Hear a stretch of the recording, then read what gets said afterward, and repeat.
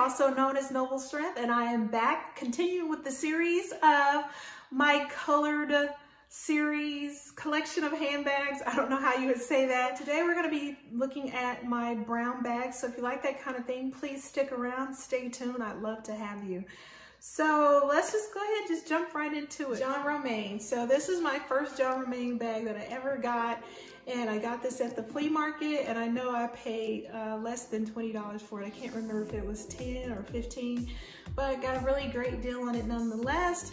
And this is just a bag that I fell in love with at first sight because of just the uniqueness of the bag. I'd never seen a bag like it before in my life, and I just like the tweed on here and the leather trim with the brass hardware. Now, for the sake of the video not being too long, I'm not going to go on the details on the inside of the bag, but John Romain bags do come with a date code in them, and this one is from 1989. So that was the year that I graduated from high school, so there's a little bit of a nostalgia to it. It does have feet on the bottom, and it's just a really nice structured bag. That bag spearheaded my love affair with John Romain vintage bags, and as I always do, if I really get into a particular brand or bag or whatever, I like to do research on it. And this was a brand that was really popular, you know, back in the 60s amongst those who were in the preppy subculture of our nation. But this bag is also a John Romain bag, and this one is a little bit heavier. It's got a lot more structure to it. It's a lot more substantial and really nice, but same thing, it has this nice tweeding on here. You got the brass hardware, and this is a flip up open. Now this bag, I can't remember if it had a date code, was made in 1968. This is just amazing. This is why I love vintage and just shopping for thrift store, because you find treasures like this. This is so well taken care of. I'm not letting this go. This is one that is made out of straw. Now what I love about this is each one of John Romain bags is so uniquely made, and this bag has its own unique weaving. Look at the pattern on that weaving. Now, I have not studied enough about weaving to know the particular name of this style weaving, but if you're one of those people that knows, let me know. But it's like braiding going one way and then this wider weave going another way, but you still have that nice leather trim with the brass hardware. And I just think that light colored straw against this dark leather is just a nice contrast. Really, really nice. I paid $3 for that at Goodwill. My last John Romain bag is this cute little picnic basket-like bag, which is absolutely adorable.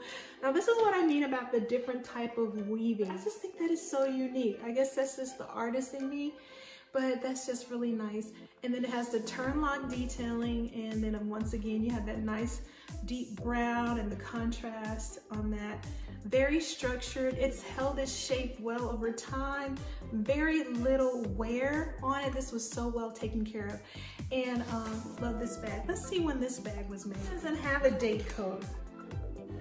This one was made in 1971, which is the year I was born. So I just thought that was cool when I thrifted this, that this was the same age as me. This bag I got, I believe it was last year, and I got it at either Marshall's or Ross or TJ Maxx. It was one of those three stores. I always get them mixed up. They become a blur because they're so similar. But this is just a rattan bag, really, really nice bag, circular bag, kind of like a canteen bag. And just has the gussets on the side, but really cute leather trim. And I think I paid like maybe $14 or $15 for this. This has to be one of my favorite out of my brown bag collection, and that is this Melbourne convertible satchel in pecan. This is the Croc and Boss, and this is just the perfect size bag. It's like a medium sized bag. And the handles I just love this bag. I mean, I love everything about it. The color, the size, the accessibility, the way it's designed. So you have this back slip pocket that's really, really nice. It's got this nice kind of velvety interior. on the inside, and there is just a subtle, so subtle magnet right there on the back. And I like that. It has feet on the bottom, and you've got that nice Brahmin detail. This is the only Brahmin bag that I own now. I used to have at least maybe 4 Brahmin bags, but I've sold them or given them away. So this is the one that was left standing through all of the purges, and I will not be letting this go. It does come with a crossbody strap, so you have the D-rings here where you can wear it crossbody, which that's how I wear it a lot of times, and really nice interior. All right, another bag that I got offline, Amazon, from Pajushi, which makes really nice leather bags, is this duffel style bag that is very reminiscent of the Speedy bag from the LV company, and also the Boston bag from Gucci. It has a very similar imprinting on it like Gucci, but it's just little circles, and I just love the leather on this. Very well made, and this is like an oil slick embossed leather, and I just think that's a nice feature for that high gloss sheen. I get a lot of compliments when I carry this bag. People always want to know, is that a Gucci?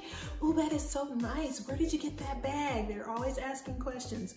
But it does have the D-rings on the side, so you can wear it crossbody, and really nice inside. Has, you know, zip pocket and slip pocket as well, and feet on the bottom. Another one of my favorites in this brown bag collection has to be one of my first bags that I featured on my channel in one of my earlier thrift hauls, and that is this Etienne Agne or Agner bag. I absolutely love the weaving on this bag, just fabulous. I also like the flip lock here. That's how you open the bag. You just slip it, and then it has the zip. But I just think that is such an awesome feature. And then this is actually a pocket that you can slip things into. So that's just a nice feature design as well. And I just like the gold on it. It's very nice. I'm not sure what year this design was featured, but it does have a crossbody strap, and I absolutely love it. Very, very nice. This is my Coach Callie clutch with the Guangyu print, and I just think this is really nice.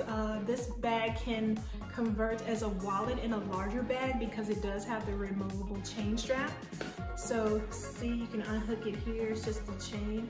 And it's like a wallet because you do have places for your cards, zip pocket for coins and all of that stuff. And then you also have this little feature on the back. So it could be a wallet, it could be a clutch, could be a crossbody bag, it could be a wallet on a chain. I just absolutely love this. So that is the beauty. Here is my Dooney & Bourke, I believe this is called the Tasha drawstring bag. And this bag is just so adorable. I do go into more detail on my channel. I'll keep a playlist. I'll link the playlist below of all of my handbags if you want to watch some older videos. But I go in detail on this bag in that video. But it's really nice. It's got the feet and nice features. So Dooney & Bourke. We're getting close to the end. This is a nice Coach bag, and I'm not sure the name of it. This was gifted to me last summer, or I should say early spring, because I'm a spring baby, June 8th. But this was gifted to me by one of my friends, Gail. She's so sweet, and Gail has her own channel. Please check her out, September Gail. But she's an avid thrifter, and she has a keen eye for quality. And I was just really blown away that she would send me, she sent me several bags, and I just was really like taken aback that she would do that for me. It was so thoughtful. But this is one that I really like because it has the classic Coach design on the front, and then your nice brown trim. I just always like with the, if you're gonna have the C's for it to be in coated canvas, but then to have that nice contrast is really nice. You got some really nice features here on the chain links as well. It's just a really well-made bag. You have the removable strap so you can carry it, you know, like this on its own or a crossbody. But what I really love about this bag is the way it's designed set up. So you have your 2 zip pockets, and then you have this center snap for easy accessibility. So this is where I put my phone when I use it. But love this bag. So that's another one that was in that packet that Gail sent to me was this cutie here. And I do not know the name of this one, but what I love about it is the handle. It has a nice clip where you can just move it to the other side and wear it as a wristlet. So you can wear it as a shoulder bag or a wristlet, which I really love. It's got that nice silver hardware and just really, really cute. You guys know that I recently got into doing my novelty handbags, and I thought I'd go ahead and throw this one in there because it is mostly brown, and that is my pretzel bag by Betsy Johnson, and I just thought that was adorable and cute with the mustard pouch. So I have that one. Don't get it twisted now. I do not discriminate when it comes to bags. Love it.